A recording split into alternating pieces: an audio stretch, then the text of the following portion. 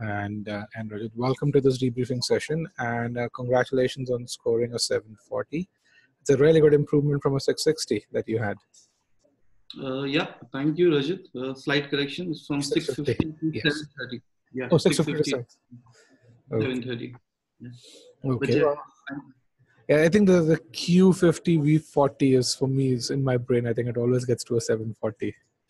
Yeah, I think, you would have, my improvement, I think, was in quant. And, I improved in both quant and verbal.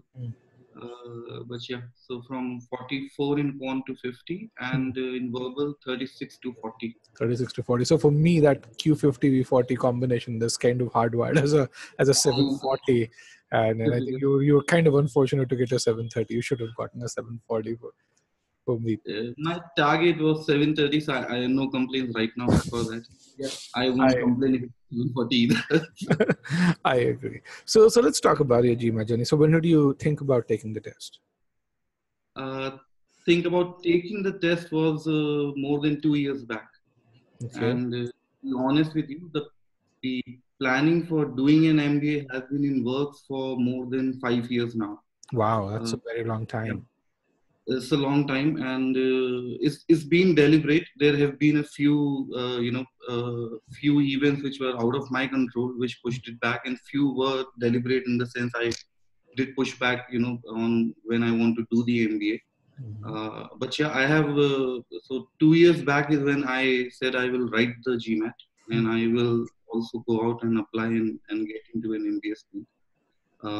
So yeah, 2 years back is first time when I wrote, and then the score wasn't good the first time, as I said, and the preparation wasn't good either. What I did, how I approached it was not structured.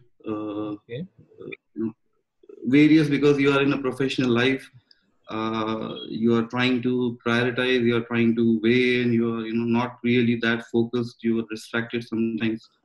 All of that came to that, and then after that I had some other things which came up, which basically made me again push back by 2 years my plans. These are personal reasons, nothing that I would have done otherwise. So yeah, and I gave now again in May, second attempt, and yeah, that's where I am. So let's talk about your first attempt. So you said that your preparation wasn't structured. So how did you prepare during your first attempt? So what I did was I did enroll with e-GMAT. That was my very first place as far as choosing a platform was concerned. It was your platform was referred to me by someone. I did my research. You were very gracious. I don't know if you recall. You gave me time to talk to me and explain me, and it was not a sales call, but more of a counseling. You did. Yes. Yeah. So you may not recall that, but yeah, 2 years back. I now recall that I was with that friend 10 days back. I think yes, you guys were there, and yeah. Anyway, we'll discuss that. So I took the platform, but then on e-GMAT platform, you guys have spent considerable amount of time in putting together pre-GMAT steps in terms of even before you get into study. And so, for instance, verbal, you have a foundation course, but even before you get into a foundation course in verbal, you guys have given very clear timelines, expectations, how the preparation should be done, how it should be structured, how you should approach it. Things like, spend 3 days, let's say if you spend 3 days on number properties, then make sure that, you finish your, on the platform, the tutorials and the lessons you have. Then go to Scholaranium, test yourself there, come back, practice a bit more, go back and then try. And ideally, I think, so these are the kind of things you guys said. I completely ignored all of that, overconfidence, I think. So I went ahead and, did all the lessons, the usual, it wasn't well thought through. And here's something, was working full time.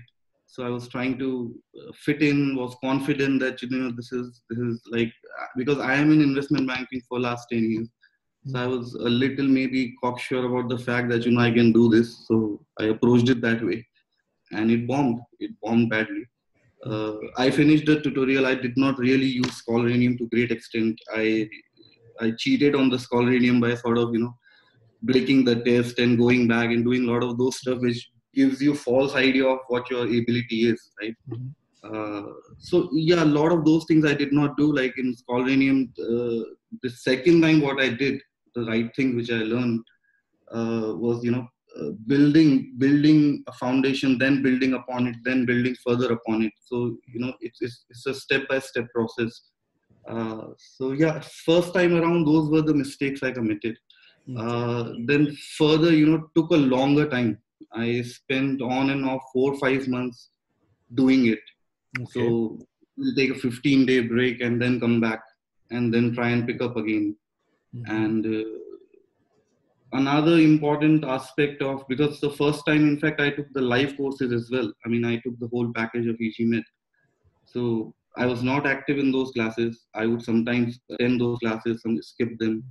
The second thing, I think oftentimes I saw you guys speak about, even during the classes and on the platform, was something called a plateau. That you reach a stage where you would you will flat out, and that generates a lot of frustration. And then it so happens that every time now you're stuck at that score. You just keep hammering at it without any strategy. Like you're just trying to see that if I can solve more math problems, right? But that is not what the issue is. And as I said in the beginning of the call, I completely ignored all those. And these are not tips and tricks which you guys were sharing. You were actually giving a strategy. So I ignored that strategy completely, and it then, of course, suffered for it. So yeah, broadly, these were the. So then, how did this change on your second attempt? So I walked away from it. I canceled this course that time, right then and there, because anyways came back.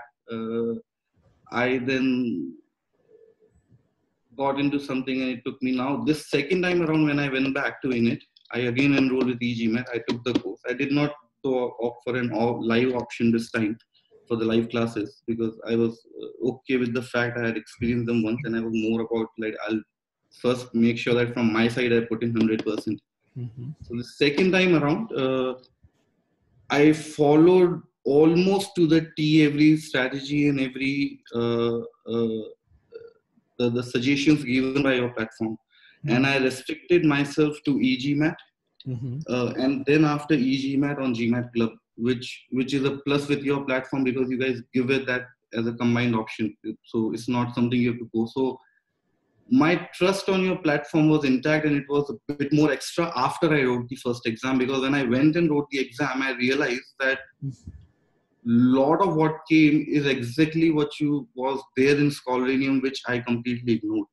So if I had the ability, if I had genuinely used Scholaranium in the way it's supposed to be, then if I had shown a 90% ability in any of the sections, it pretty much would have reflected, and that's what happened the second time. I'm sure you have access to my I was looking at it like a minute before the call. Yes. So in some places you will see that yes, there are cases where I have tanked suddenly after doing 93 or in lesser number of properties, and third time I wrote it went down to 6, but it never went down to 30 and all, except maybe in geometry, I guess. But all other ways you will see that this time around I did that correctly. So I focused. One, I did the course, again did the lessons for concept building. It didn't take me that long a time the second attempt, because I had already done those lessons, concepts were there. But I spent considerable and a structured amount on Scholaranium. And after having gotten confidence on Scholaranium, where I could see that at least on the topics where I chose to focus on number properties, algebra, word problems, geometry, and then PNC in that order as far as quant was concerned. Verbal the first time around. One more thing which I forgot to mention, was that I did take one suggestion that you guys gave, was to focus on ESR report. So the first test which I gave, though I canceled the score, but I purchased the ESR report and I went through it properly. I used how GMAT has your platform basically has explained how to decipher it. So I did that, and I identified. So I could see, like for instance, in quant, it was average over this thing. It's not like I wasn't good in arithmetic and algebra or one of them. It was average, which showed exactly what my preparation was. In verbal, however, the first time, even with 36, reading comprehension, even during preparation, was good. That's something that's natural to me, and also that I did. So I was about 80 percentile the first time around in RC. SC, I was 80 percentile. Where I tanked the first time around was in CR. And exactly again, same thing. I completely did not had the patience to go through what your training was showing on e-GMAT. I ignored that. In CR, I was like at 50 percentile. So the second time around, I went through all of these. I went through that in So you structured probably got manner. the new CR course too then. Exactly, yeah. And the CR this time around was very different also. The way it's structured CR, exactly. I think it's, oh yeah, oh, now that you mentioned it, yes, the CR this time was really helpful because it was not that frustrating to go through those lessons, my weaker section. So I think that showed in my, it shows in my 40 now, because RC and all, I went up to almost 90 percentile, and I had a lot more RC questions this time around, second attempt. SC, I remained at same, I think, but CR improved considerably up to 70 or something. Okay. So, That's good. yeah, yeah. So these were the things. I did the Scholaranium, and verbal, I did not go anywhere. That was one thing. Verbal, I absolutely only stuck to e-GMAT. I did not even attempt anything on GMAT Club or anywhere else. I didn't feel the need, and my experience from the first time was that didn't need it. The e platform covers it thoroughly. Uh, so yeah, that worked for me. Ah, perfect. Sounds great. So how did you go about doing quant? So quant was the one that I was disappointed with the first time around a bit more, because I am from an engineering background, and so if you do take it a little then this personally, that if you are not able to, and being in financial sector for last 10 years, you should not. So this time around, I understood what I had an idea of what is it that exam is testing. Okay. And I then went back to your platform, and I realized first time around I was getting a little frustrated with the fact that you had lot of questions seemed on Scholaranium and otherwise on test and all. Like they do not belong in GMAT kind of thing. But what I realized after writing the exam was that those questions actually were preparing you more for the language of the question, more for your ability to read something and quickly, understand what the main point is, what the main question of the quant is, right? So you are not rereading a question and getting confused and writing down. So none of that happened this time, because I was well prepared I had an idea from Scholaranium that what. So I didn't take it personally in Scholaranium, for instance, if I was not going above 65-70% in random test I was taking. What I was noticing was that I have to use this to build my time skills, which was very important, which I struggled the first time around. So that helped me a lot because I focused on my time skills. Two, I focused on getting comfortable with the language of what it is and not worrying too much about, because it's not really, you're not doing calculus, or those are not what they are trying to, right? So Yes. I learned that, and as I said, this time around I reread and read everything that the introduction section of the platform says, and I stuck to it. So that helped me, and I also prioritized. I did not focus too much on the probability PNC. I did it in a very at a very school level. I did not really delve too much into complex problems. I made up my mind that let me focus. I focused on number properties and algebra, Okay. and spent after that considerable amount of time. After I almost exhausted Scholaranium, I went to GMAT Club, and then I spent good 15 days at least there, uh, and almost a 60-70% of their question bank in quant. Oh, I wow. Okay. exhausted by taking tests and quizzes and quizzes and quizzes. Yeah, I did that. Okay. Well, that's really good to know. That's wonderful. So now that you're done with the GMAT, what's your next steps? So I am now looking to apply in round one. That's my plan. Okay, good. And I have enroll with an online platform, which for last couple of years I have been, it's something e-GMAT. I think it's one of your Applicant lab, okay. Applicant lab, correct. Okay, yes. So, and I enrolled with that. I took up the subscription there. And so after I wrote the exam, last 2 weeks, I've been working on that platform. Okay. So, how has the experience been? Again, kudos to you, man. You guys have like partners which are very similar to you. Because that platform also, I can see the approach there. It is not a quick fix approach or tricks or those kind of things. It's more about the founder there. I think Maria, if I do get the name correctly, Yep, she is Maria Vikvala, yes. pushing you to think and really go in do those necessary steps about your thought process, to think, to come up with those things. So she has structured it in a very narrative form. So although a lot of work is there initially, it seems, but I can see almost now after I completed 2 sections in that it again has the same way that you have done in that hard work, then now the next steps will become easier. So I'm doing that. Yeah. So nice thing about that is that if you think about it, if you have to write an essay or a story, yeah, and if you go to the classical steps, you'd actually have ideation, you'd have bulletizing, you'll have pre-writing, and then you'll have the formal structure. And that may seem like a lot of work, but in the end, it does end up taking a lot less time than if you just go and write a story. And that's kind of the process with applicant lab as well.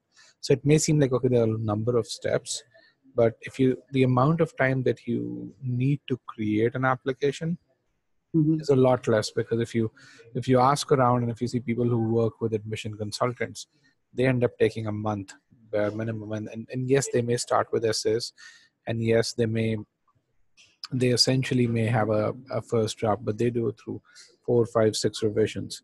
Whereas, and they change those essays majorly during that time. Whereas if you start in a structured fashion, you know which points you want to convey. You actually make that decision up front as to why you want to convey certain points and why you want to leave out certain other points. And then that back and forth is a lot less. It's like pre-thinking and critical reasoning. If you're pre-thinking all of that work, it may seem like more work up front, but then you don't go do the back and forth with answer choices. Very correct. Yeah. That's been so far my experience has been I have completed in that the career vision and post MBA plan and a bit of a brainstorming. Okay. So I can see the approach. So I would also recommend that you actually take just an hour to a couple of hours of Maria's time, or I think she now has one other. Yes, that's the next step. She has a sanity check, so I have just completed what she needs for the sanity check. So now I will take, I'll upgrade to use that component as well. Yeah, so feedback's really good. She actually will give a video feedback to you, and usually it's very pertinent. Correct. Yeah, you need those checks in the process. Yes. So yeah. Okay. So Rajat, how can I help you? So I had a few questions. I think so I have about 12 years of experience now. And oftentimes the secondary research you do, like, using Google, and you read a few blogs, forums and all, what I am getting is that it is a challenge that you will have to address. I mean, it's a question that you will have to address, that why you're doing it now. Yes. Because you have had this amount of experience, so, and you should be, or you would be in a position where really what can an MBA do? Plus, secondly, I think there are practical aspects of for admissions committee to concern that for them, the pool of employees that they offer to the prospective employers or the people who come on the campus companies, that pool usually is for associate level opportunities post MBA. They want younger guys. It's essentially the same question if you actually peel the onion. The question really is like, if you have 12 years of experience, you go through an MBA, will you have a return on investment? Correct. from that MBA. Now there are two ways to look at that ROI. One is to really say, hey, I'm someone from a family business, I've taken my business to a certain degree. In that case, you know, the knowledge from an MBA matters and nothing else. The second case, which is okay, I'm going to be looking for a job post my MBA, and in that case, what they're going to look for is, okay, will it be possible for you to find a job that that will give you the ROI, if ROI is something that you do care about, but that will the job that would be that essentially would do justice to your experience. And then, I mean, essentially in your case, you have some really, really good experience. I think for you, the big challenge, which is, I don't think it's going to be a problem saying that, hey, would you be able to find a job or not? I think the key thing would be, okay, why do you need an MBA? What knowledge component would you gain from an MBA? That's the first piece. And then the second thing is, you'll have to be very upfront with regards to, okay, what's your ROI that you're looking at? I mean, is it for example, UCLA Anderson, I think the graduating class is what, 130K starting salary, but the range over there is probably around 170, 180 to the lower end, about 100. So does that 170 make sense from an ROI standpoint, considering that the tuition is what, 74? So 150K would be the tuition over there. Correct. Right? And if it does make sense for you, I mean, for example, if you, through your interview and through the application, you can prove that, hey, you can be one of those guys who earns amongst the upper end of that salary bracket, they would happily take you. Correct. So Okay. 2 years ago, was it 2 years ago? Yeah, 2017 is when we visited UCLA Anderson. The oldest MBA student over there was 47 years old, full time. Okay. Okay, that gives me. But yeah, but it's still, what percentage of class typically is people who are, let's say, between 34 and 38, 39, let's say, that kind of bracket, people who have more than 10 plus years of experience. So typically, tell me, I can tell you that, but tell me, what should be the right question that you should be asking?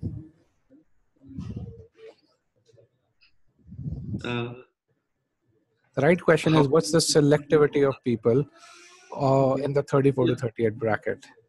And B schools don't tell us this number, but typically I would say 4 to 5% would be in your age bracket.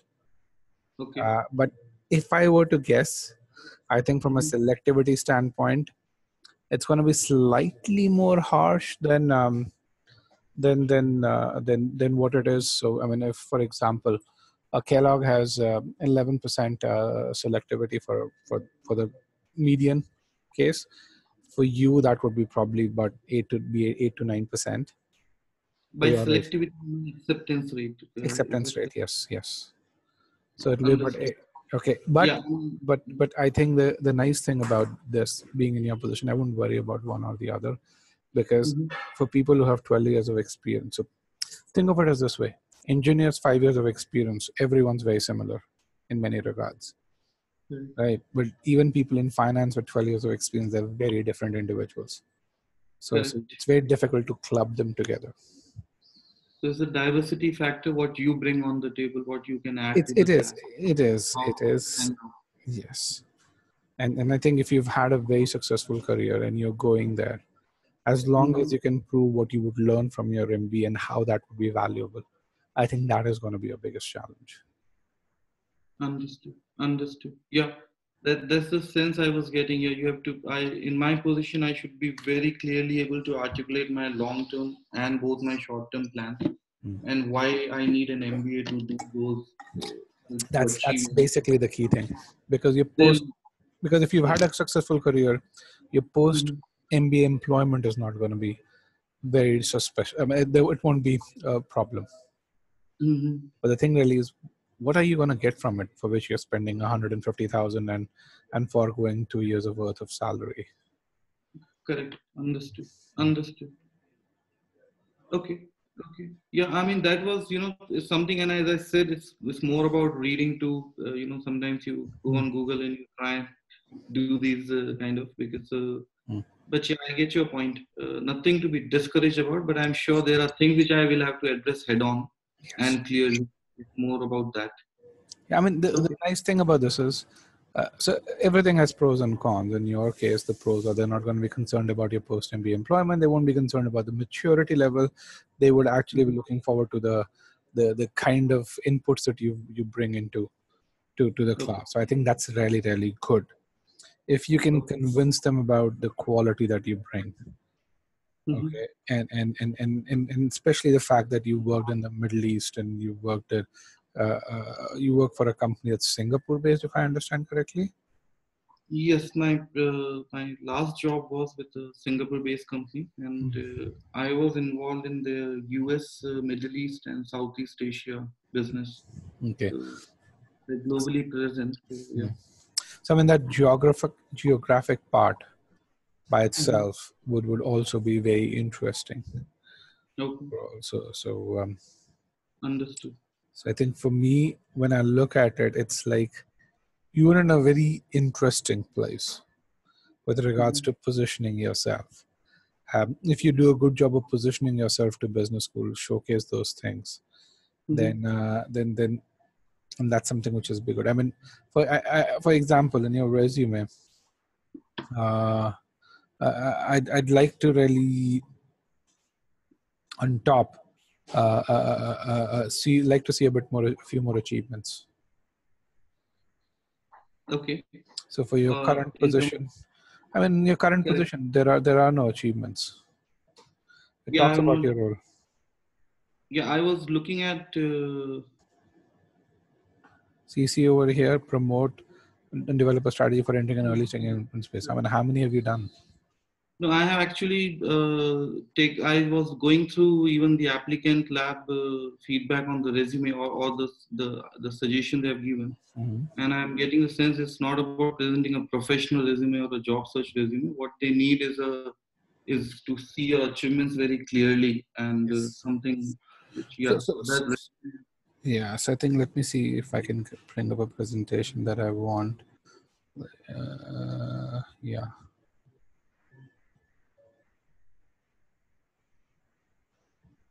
So, have you seen Maria's resume webinar? not the webinar on her Okay. platform. I have gone through the Okay. section So where I'm going to send you the recording of this webinar. So this, I okay. think, for me is the key slide. This is Maria, and she's really good at it. But she already says that if you think about your job resume when you apply for it, they're looking at what can you achieve in the next 2 years. They focus on skills because skills are show what you can achieve. And a B school resume is this: where would you be 20 plus years? And for them, what they're looking at is what have you achieved in the short period till now? Mhm. What traits have you demonstrated? Okay. Do you watch cricket? Soccer, football. You watch soccer? Okay. So I But I understand any analogy from cricket. I mean, okay. You aware of cricket? I'm very aware. I'm from Okay, India. good. So. Okay, so good.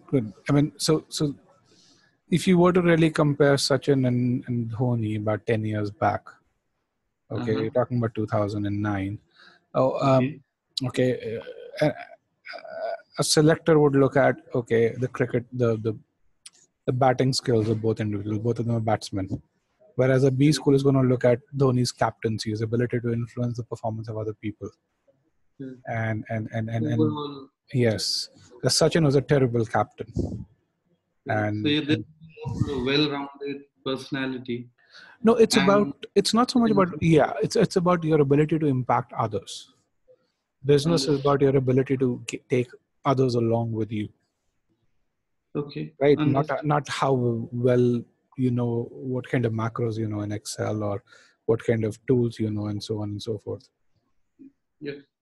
Yeah, I understand. Resume is something I have to work on. I'm Mm. aware of it because I've gone through that. And so yeah. So Uh, and that's one of the biggest parts components overall in your overall application. So it's about 20 odd percent, and most of the times. It varies from school to school, but in certain schools, the interviewer will only have your resume. That's the first document they will. That's Okay. the interviewer will only have your resume. Only. Oh, Yeah, okay. yeah. So certain schools, the way they work, and certain schools, different schools work differently. But there's a group of schools that work this way, where what they would do is they'd have one group of individuals evaluate your essays and your resume, and then they'll give just your resume to the interviewer, and then they'll Okay. really say, okay, that interview would evaluate the qualities that you have and the key achievements. So what you've written in the essays and what comes out of the interview needs to match. Understood. Okay, so Understood. that's why all of this is an engine, and I don't know if Maria has put this slide in this or not, but let me just see if I can get to one of those slides. So think of your application as this. It's a well-oiled machine. Everything should be cohesive. Yeah, this is something there's this there on her platform also. She is in fact is on her website also where she describes in detail why all of these come together. Yeah, so that's something that Maria and I made together about a year and a half back or so. Oh, okay. Yeah. So this is how you need to look at it. These are engines. These are gears that need to work together. Correct. Correct.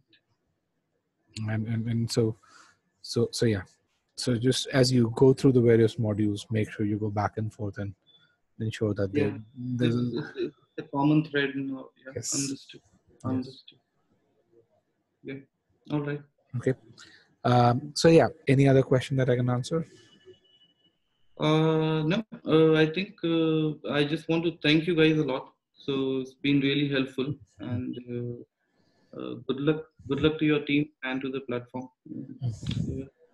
But one of the other things that I can really say